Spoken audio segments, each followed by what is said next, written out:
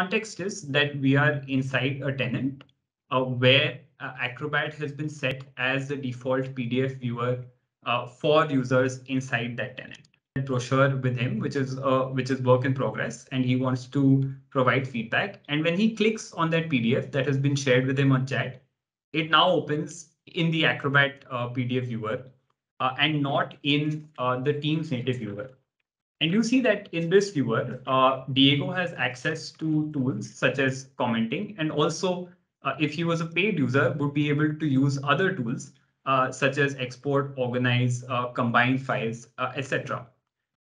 For now, Diego just wants to provide inputs to Megan, and so can use a commenting tool to let Megan know about his views on what she has created. So just mentioned a comment there saying that he likes this quote and is asking Megan to check the pricing on this table that she has posted. So that's what Diego did, right? How collaboration gets unlocked using this is now I move to Megan's view, and what she's seeing is her chat with Diego inside of Microsoft Teams. So when she goes ahead and selects the PDF file that she had shared with Diego for review, what she'll be essentially able to do is that she'll be able to see the comments that Diego has posted on this PDF document.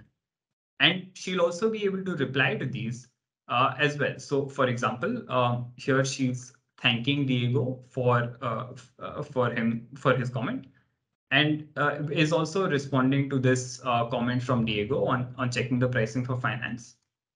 And then quickly moving to Diego's view again, Diego can actually see the comments that Megan has put on this document. And so you can see that it becomes very easy to collaborate on PDF files using once Acrobat becomes the default PDF viewer in Microsoft Teams. What you can also see is this. You saw that the Acrobat viewer was opened from within a user's chat. What a user also has access to is if they open the Acrobat app from the side rail, they land up on this page, which is a home page, not too different from what you would have seen for Acrobat Sign. And here, what a user can do is that they have all available tools up front, so they can use these tools to work on their PDF files. They also have a repository of all their recent PDF files, and if they click on it, then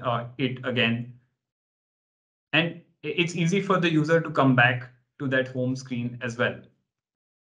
The other thing that the Acrobat app has, it also has a repository of all your OneDrive and Teams and Channels documents.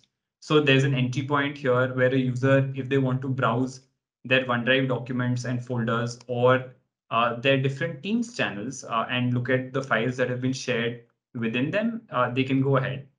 And when they click on the PDF over here, again, it opens up in the Acrobat viewer from here. And that's it.